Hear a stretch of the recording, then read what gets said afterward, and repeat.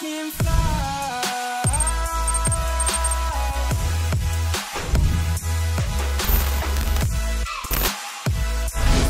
Now that Wes and Dragan are gone, I can finally sit down and relax in Portland. Nope, I'm actually headed down to San Diego.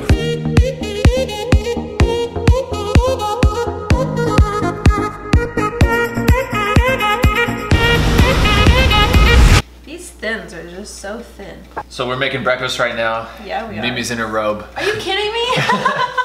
We're making some avocado on English muffins, whole wheat English muffins, and like these whole wheat thins with just egg whites and maybe an orange or something. I don't know. We're super healthy. We're super healthy. So I landed in San Diego last night, just got, So I landed in San Diego last night, just got, stop! So landed in San Diego last night, So landed in San Diego last night, it was super late, so I just went straight to bed. Now it's like 6:30 in the morning, I'm gonna set up a gym membership. So landed in San Diego last night, So landed in San, that's it. So I'm just following my rehab program right now, which just calls for running and then trying to get faster and faster and faster. So you'll see I basically ran 2 miles and it started at 20 minutes, then 18 minutes, and today I did it in 16 minutes. So it's my personal best so far in this rehab process. And then I hopped on the bike and I biked for 20 minutes. Again, this is all part of my rehab program. And now I'm supposed to gradually get back into weightlifting. So I just put on 45 pounds on the bar after a warm up, and all I did was 5 sets of 5 reps for this. And this, it wasn't hard, but it just still didn't feel right. I felt awkward and it just didn't feel great. So there's 5 sets of 5 and that's all I did. And then I came over here and just did 2 sets of 15-second planks because that's exactly what I need to do to strengthen up that. So very easy workout. That was it. I need to work back into this. So that's pretty much all I did in the gym, just because I'm trying to work back in so slowly and it was nothing. But it just feels, I feel so out of it. I haven't weightlifted, I think, in 4 weeks. So it's gonna take a while to get back into the swing of things. Business, Mimi. I haven't rolled up my sleeves yet. 9:44 right now, I'm driving to drop off Mimi. Mimi's driving to drop herself off, and then I'm taking the car.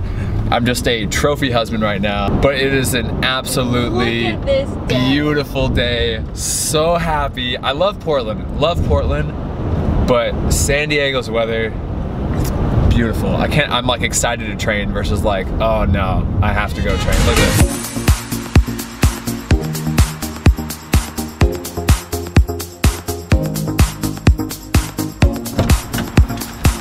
Just went to the store real quick to pick up this soccer ball because I didn't want to travel down here, and I'm traveling so much between Portland and San Diego that I was like, you know what? I should just buy one and leave it down here. So I just bought this, and now I'm gonna start, for the first time in a month, I'm gonna train. I'm not gonna hop into an intense training session. This one's just gonna be juggling. I'm actually just gonna go to the beach because I'm in San Diego and I wanna juggle on the beach. So it's gonna be very, very light. I'm gonna do 1,000 juggles, the same juggling routine that I always do, 1,000 juggles, but this is gonna be the first time I'm gonna play with a soccer ball in 4 weeks. I'm gonna be so bad, so don't judge me. Just got to the beach. It is beautiful, 75 degrees and sunny. The ocean looks amazing. I'm gonna get a juggle workout in, but I'm just gonna sit here and enjoy it for a little bit.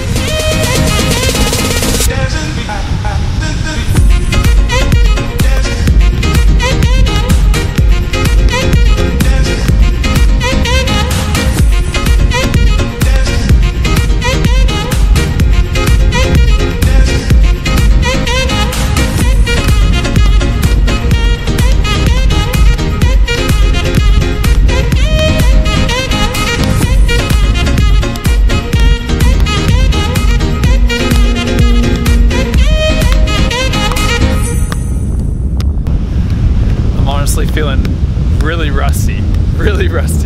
I didn't even make it to 1,000 juggles though. I made it to 250, and just that movement, kicking, going up, it's not hurting, but it's just sore and tired and a little overworked. So I'm cutting it there. 250 juggles. It's gonna be a long time before I can really get back like into full strength training, but it's a process. And the rustiness is gonna take like 1 or 2 weeks, and I'll get back into the swing of things and it'll be all good. So I'm not worried about that at all. It'll come. I got a long off season. For those of you who don't know, my brother actually lives in San Diego too, so I'm about to go to his house right now. It's about a 20-minute drive. But yeah, I'm excited to see him. I haven't seen him in a while. There he is. What's up? What's up, big dog? You went to the wrong door. Whose door is that? Not bad. Not bad, no. That's the whole point of that. Now turn back at me and give me a sexy look. Yeah, there it is.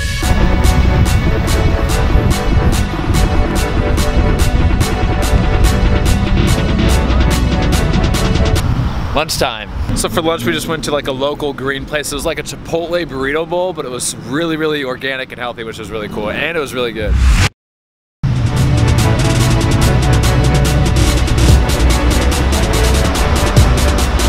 So after lunch, I just dropped Mimi back off at work, and then I basically had an hour to kill before she was done with work because we had a late lunch. So I just went to the beach at sunset, watched that, went back to the car, chilled just on my phone for a little bit, and now we're back home and we are gonna cook some dinner. On the menu for tonight, Alaskan wild salmon. We have butternut squash ravioli and asparagus. My favorite speared vegetable. This looks bomb.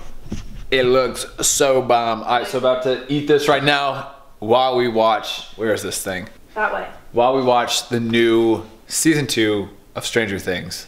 Starting episode 1. Even though he already watched it without me. I watched the first episode. Don't ruin it in the comment section because I don't know anything. If you do, I'll ban you. I'll ban. Yo, you're banned from my channel.